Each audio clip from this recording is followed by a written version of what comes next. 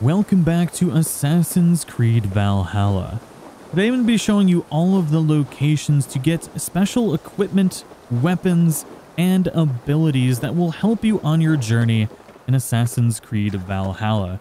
Now, equipment is pretty sparse throughout the game, but if you know where to find it, you can get some really nice upgrades that'll allow you to basically have a much easier time getting powered up in this game. Now, also, the abilities can be extremely powerful, so knowing where all of these locations are will greatly help you in your journey. Now, the one that we're going to right now is going to unlock a pretty awesome ability, and this is outside of Kjotve's fortress.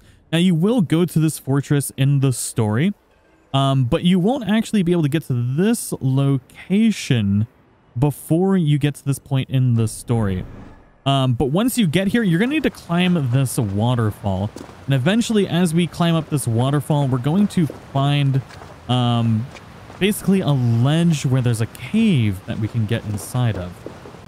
Now, this cave isn't too far up the waterfall, so just keep an eye on your HUD on the top of your screen. You'll be able to see the distance, whether it's above you or below you. But once you get to it, it's a pretty large opening.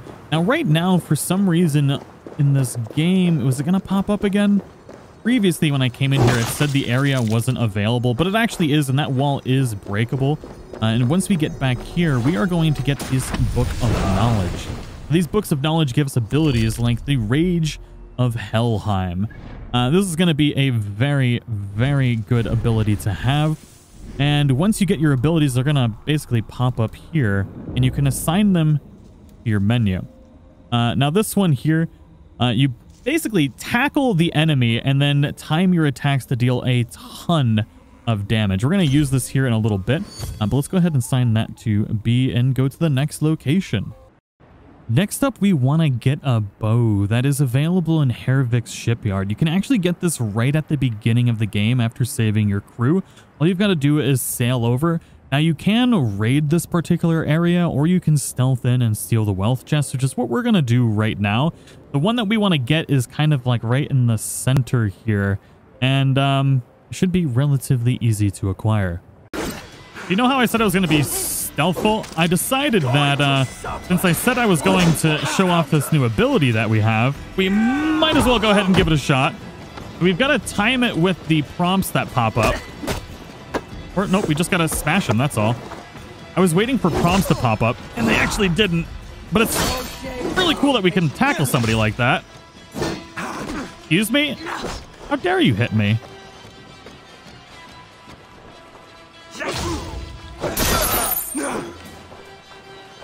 I'm starting to think maybe I should have just raided this particular area. But then I've got this ability that we unlocked that I've wanted to show off. There we go. And now we can just destroy their faces. There we go.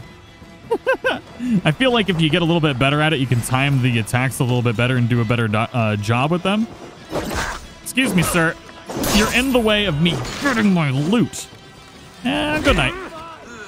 Now, once you finish raiding this area or whatever you decide to do, there's this little hole right here next to what looks similar to a crane. And this is where you're going to need to drop down to get this special bow. Now, there's a couple different types of bows in the game, but this recurve bow will actually allow you to have a much easier time at getting headshots. It'll actually zoom in for you. This is a different bow that I've got here, but they work exactly the same. Let's go ahead and check the one out that we got.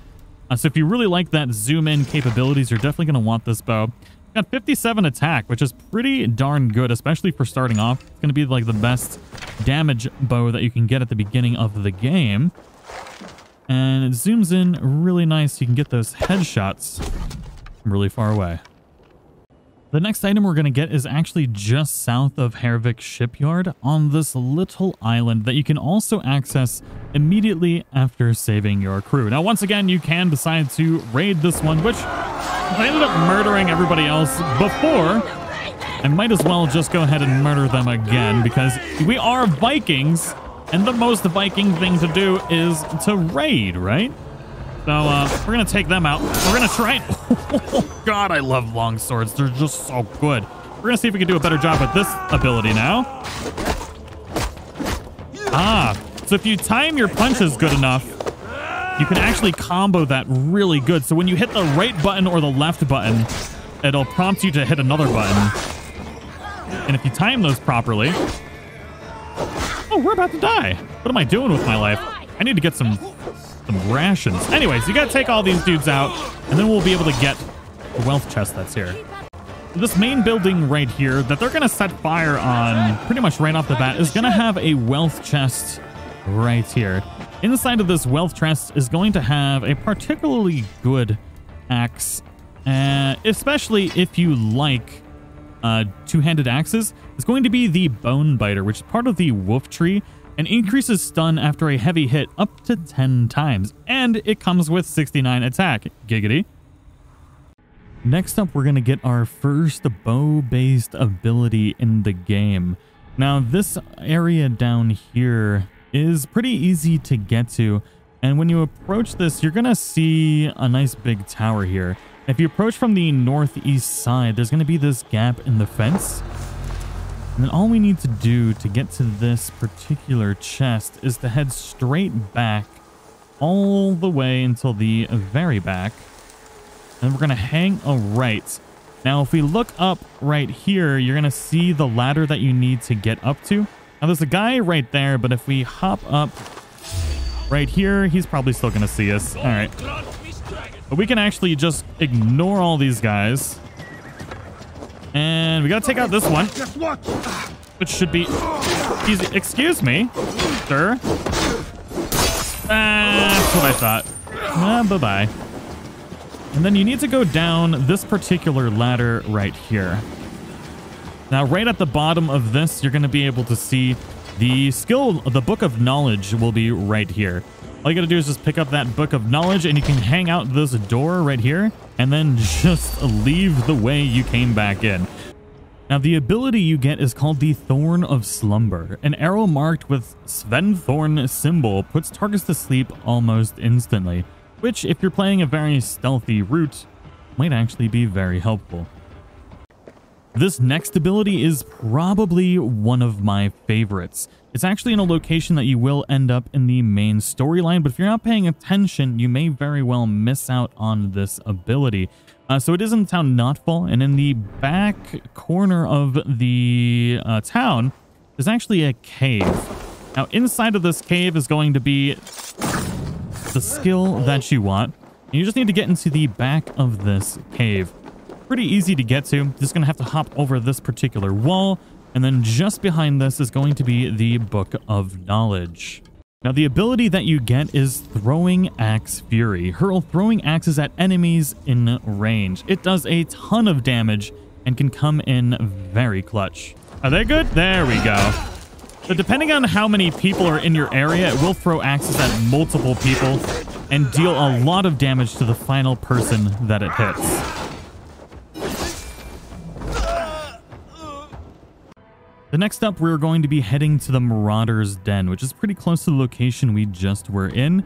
There's a couple different ways to go about doing this. You can try and jump off the cliff that's just behind the Marauder's camp and hop onto the house, and you might be able to even jump across this without getting seen, or you can take out all the Marauders in the camp and then hop on top.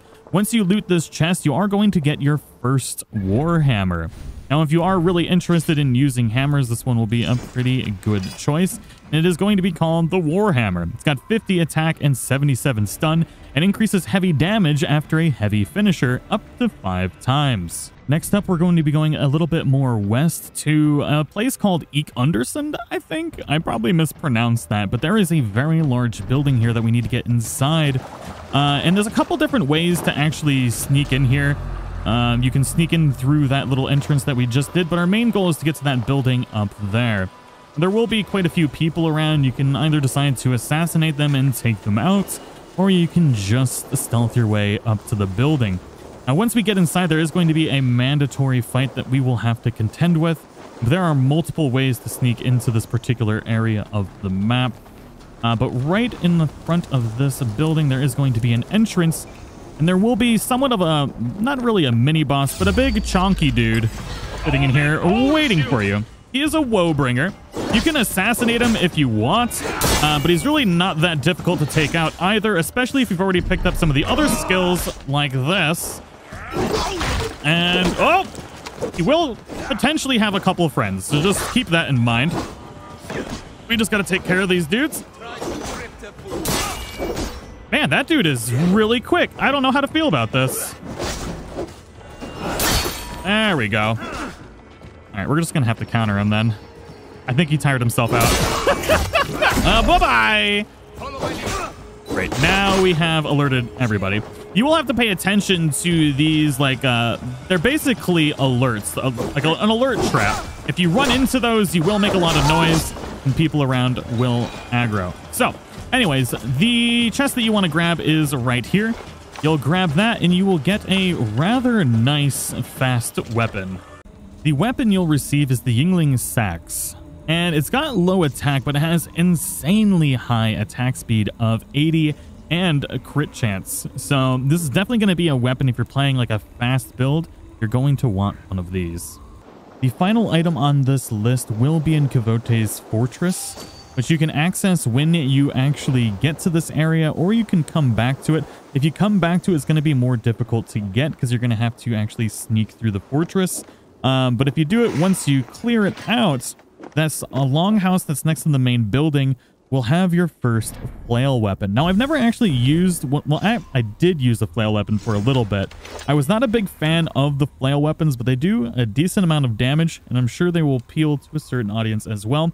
Now, this will increase attack after a heavy finisher and has 73 base damage and 79 stun. It does seem like a pretty good weapon. But that is all of the items and abilities that you will want to get in the starting area before you head to England. It'll definitely help you out a lot with your playthrough. If you don't happen to get all of these while you're here, you can actually head back to England and to Norway when you want to. When you go to the world menu, all you need to go is go to your atlas, and you can switch from England to Norway and back and forth if you so desire. But I do hope you all enjoyed today's video. Thank you so much for watching. I'll see you all in the next one.